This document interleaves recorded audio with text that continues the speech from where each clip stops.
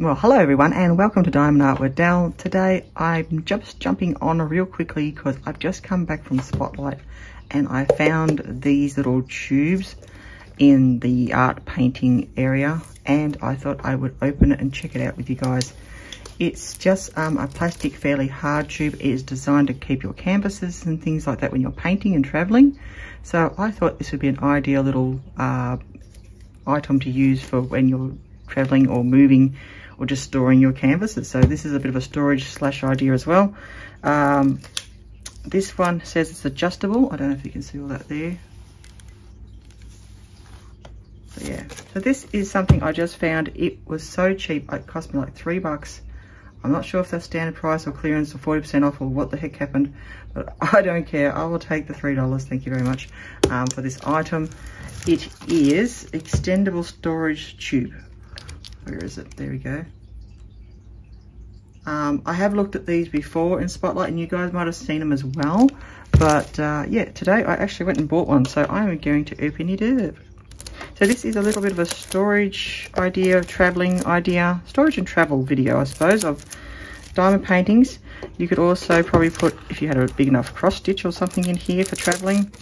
And if you just enjoy your watercolors or those sort of things, it would also be interesting sort of item for you guys as well.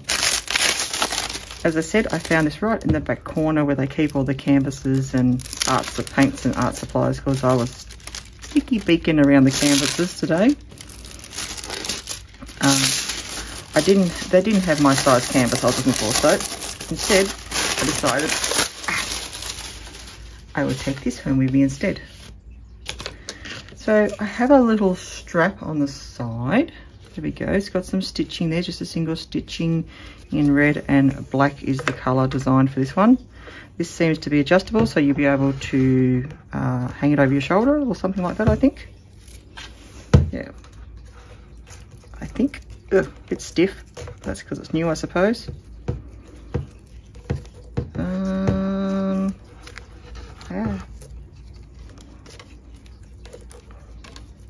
Oh, yes, it's not the easiest thing to adjust, but anyway.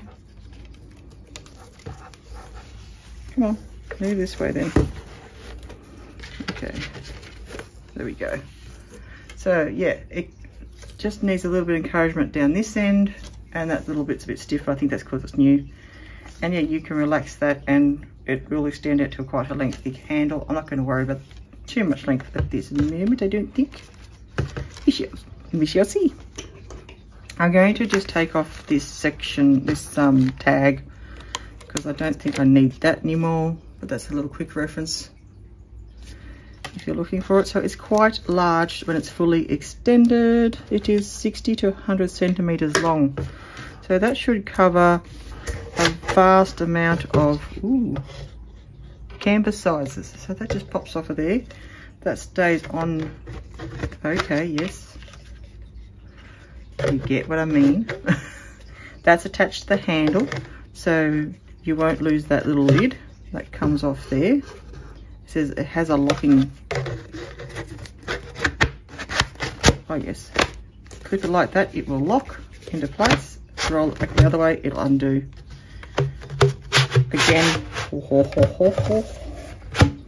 the chubby bit to extend, you do the same. It has an adjuster there. It says adjust and twist. Sorry, adjust, lock. I'm not going to take it any further. There we go. It has also some measurements on the side here. I don't know if they're coming up very well, but you have A1, 30, AO, B1. So a lot of sizings there. For the tube, nice and round, a very deep tube.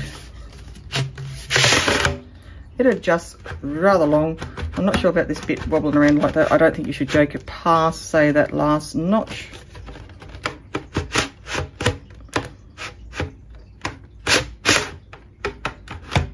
Does it lock? Lock, lock, lock, lock. Oh! I hope it's supposed to do that.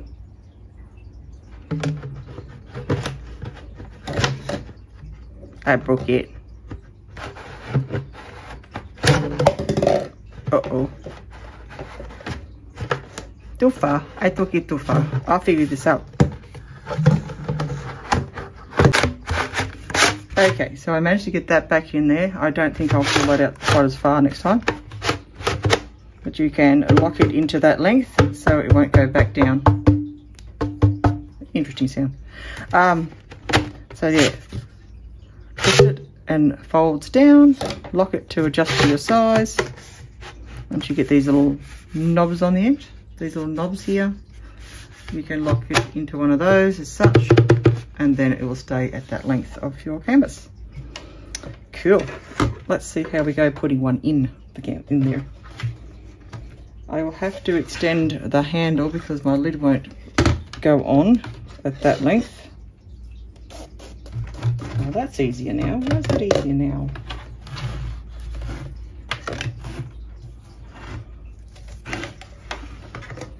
Almost.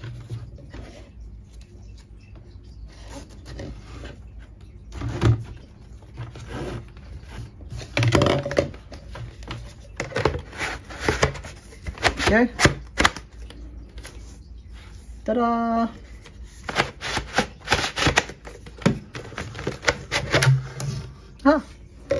All right, let's see if we can put a canvas in there. I just happen to have one lying around nearby, which was this one. It was quite a big canvas. I started this ages ago. I found it in my tidy ups and I thought, you know what, I'll pull that back out and maybe have another go at that.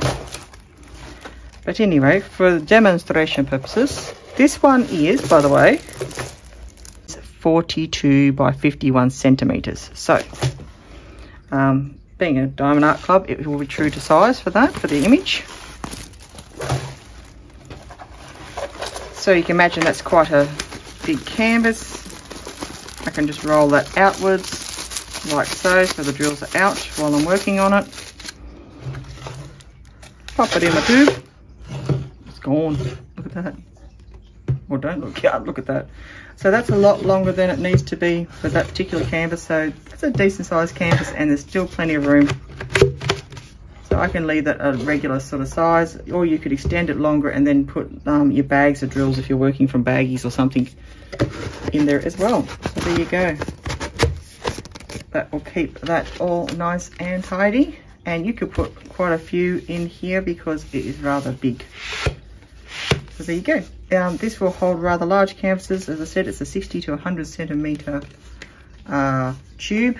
Be able to extend for that length, rolling up your canvases as such. So there we go.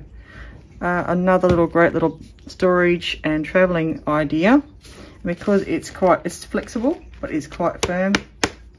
You should have no trouble protecting your diamond paintings if you are either just wanting to store your projects as you're working on them, or up and comings, or it might be a way that you need to move house and you can put all your diamond paintings in there. Lots of little ideas you could probably use for this. And of course you can use it for normal painting, or even a large cross stitch or something like that you wanted to keep safe. Yeah, that would be also something you could put in there. So anyway, this is my little storage traveler tube. I thought I would grab myself. I got it from Spotlight, and yeah, it was rather cheap, so I thought that was definitely a bargain. So there we go, guys. I just wanted to share that one with you. I thought it was a really cool little idea.